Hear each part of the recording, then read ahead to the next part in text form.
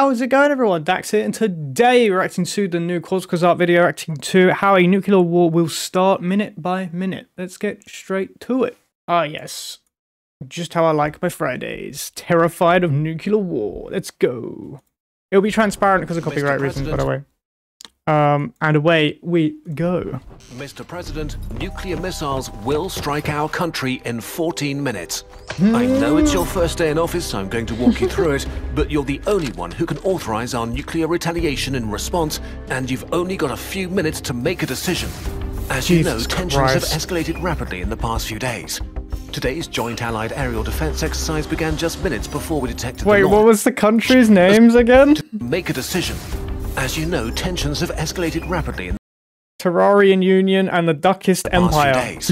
Today's Joint Allied Aerial Defense exercise began just minutes before we detected the launch. A simple misunderstanding, maybe. We assume the sudden attack is meant to neutralize as many of our nuclear forces as possible.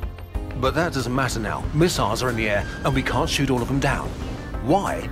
Because intercontinental ballistic missiles are basically rockets launched into space before re-entering the atmosphere over their target and releasing many different warheads. Okay, oh god, what the hell? Faster than anything you can send after them. We need to get you to the bunker. Okay. Here's what we know. 4 minutes ago, our new infrared monitoring satellites detected 112 bursts consistent with ICBM launches from the enemy's inner territories. For some reason, only 20 of their 80 underground nuclear silos seem to have fired, so we suspect most of them were transporter erector launchers. You know, trucks with big missiles on them. It's unclear why they didn't use all their silos. They might just not work after more than 30 years, or they might be keeping them in reserve. The fog of war is keeping many things unclear. Aerospace Command thinks the ICBMs are targeting our nuclear command centers, silos, and major Air Force and Navy bases, ending this war before we have a chance to act. The enemy's strategic doctrine prioritizes military targets and our nuclear weapon systems, but their secondary targets...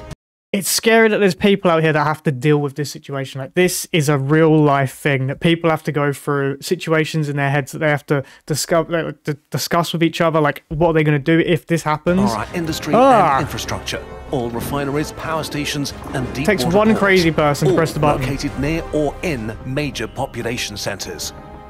We won't know the exact casualty count for a few weeks. Deaths from the blast and burns may be a few million today. It's morning rush hour, and there's not much to be done for people stuck in traffic. People in major metro areas can't really evacuate, but emergency broadcasts are being sent out to shelter in place and away from windows. Radiation exposure for intact population centers is highly dependent on the weather over the next week. We might be looking at dozens of millions of deaths by the end of the month. For the next few minutes, we can still respond. But you need to decide.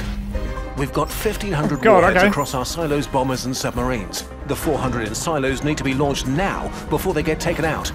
46 nuclear-capable bombers on high alert can be ready to take off in 2 minutes, though we need to transmit the order right away to get them out of the blast radius if you want to consider using them.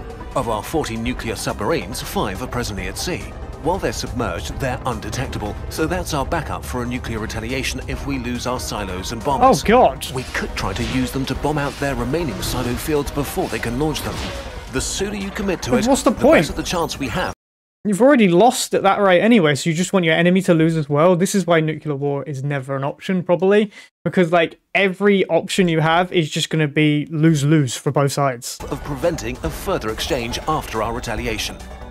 Updates. We have radar confirmation that the enemy ICBMs have completed their burn and deployed their warheads. Our best guess is that each missile will deploy at least 6 re-entry vehicles, about 600 in total, which is the part that carries a warhead back into the atmosphere during its terminal descent onto the target, and with many more decoys on top of that, inflatable balloons meant to waste any anti-missiles. We're now tracking nearly 4,000 potential targets. Our anti-ballistic missiles have been launched and will begin their intercept in another minute. We'll do our best to protect the capital, although there really is no defense. Wow. Wait, confirming a partial radar blackout. Our systems seem to be glitchy. The enemy must have anticipated we'd launch our interceptors and pre-detonated a few warheads at high altitude. That ionizes the atmosphere and creates radar interference. Our interceptors should still operate okay. They've had a 55% success rate in tests, but never with this many decoys or with radar interference this intense. We might shoot down 50 objects, but there's no guarantee they're warheads. It looks like most bombs are going to get through. This is our last chance to counterattack. We're out of time. Our silo launch sequence takes 5 minutes. We have to transmit and confirm a launch order, and the missile needs time to clear the blast radius of the incoming bomb. This is a lot to take in, but the war plan is made. You just need to enter the launch authorization codes and push this button to transmit them. You can't do anything else to save more of our people. If you don't launch now, then this war will be over before it even begins. You understand? This is our one chance, right? The effect? Enemy civilian casualties are hard to estimate, but should be similar to ours. A few million right away, perhaps a few tens of million by the end of the month. Oh my God, the total fallout from their attacks and ours might trigger a nuclear winter, potentially killing billions around the world, but that might happen even if we don't retaliate. I'm sure you have questions, but you have to give orders without expecting answers right now. With an attack of this scale, there's no guarantee communications or assets will be intact in a few minutes. We're out of time. We need a decision, sir. Can we launch? Nuclear wars aren't regular wars. They only last minutes, and in times of crisis, small conflicts can rapidly spiral out of control. Anything from small communication lags to sensor errors to just uncertainty in the fog of war mean that no leader will ever have a complete idea of what's happening as a crisis unfolds. When tensions are high, accidents or misunderstandings can steer leaders, even those with good intentions, to launch a nuclear attack. Confused and with incomplete information, a single person, yes, it's really just one single person who decides, can literally make civilization-ending decisions, killing hundreds of millions of people in the time it takes to watch a YouTube video. This story is fiction, but the world came very close to this several times. In 1995, Russian radar detected a submarine-launched missile, and their nuclear forces went on full alert, except it was actually a scientific rocket to study auroras. In 1979, US computers reported a full-scale Soviet attack with only minutes to respond, except it was a training tape being incorrectly loaded into a computer. Oh my God, what? The Soviet satellite alert system showed 5 ICBMs launched from the US, but it was a false alarm caused by sunlight reflected on clouds. During the Cuban Missile Crisis, a Soviet submarine with no contact to Moscow for several days concluded that nuclear war had begun and decided to launch a nuclear torpedo. Luckily, the authorization of 3 officers was required. One of them, Vasily Arshipov, opposed it. But what if he hadn't? Any safeguard can fail no matter how carefully designed it might be. And decisions are being made right now to build new weapons and missile systems that commit the world to another century of nuclear stalemate, complicated further by China's emergence as a new nuclear superpower. Simply accepting that the existence of nuclear weapons is inevitable might mean their use is inevitable. But the world doesn't have to be this way. Even incremental steps, taking apart one bomb at a time, will eventually result in a world with none. During the Cold War...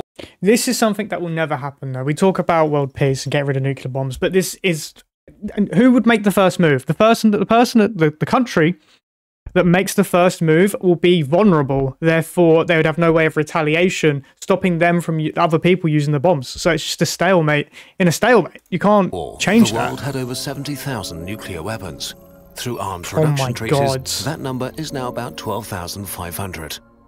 That's not bad. But then you got to have everyone cooperate, and that's not going to happen ever. There's always a country out there that would just want it because they need it. Do you know what I mean? Progress is not guaranteed, but it's also not impossible. Governments and militaries are not separate from their nations. They're part of them, just like you. You have the power to make demands of your leaders, and often this begins with just being aware of an issue. If you want to learn more, we've compiled a number of resources for you in the video description and our sources. I disagree with that. We have no power. We have a power over who we choose to be in the lead of our countries, but we don't get to choose those parties that are in the lead. Like, they get to form themselves. So therefore, you're choosing one person from a party to represent, to be a prime minister, to be a president, yet you don't get to choose those parties because they've already been formed and they already have a load of people following already. So, no, I don't agree with that. We don't have any power. But we have minute power, which then we tend to argue over to see who is the more of the righter person, but at the end of the day, everyone's wrong. Video was supported by Open Philanthropy.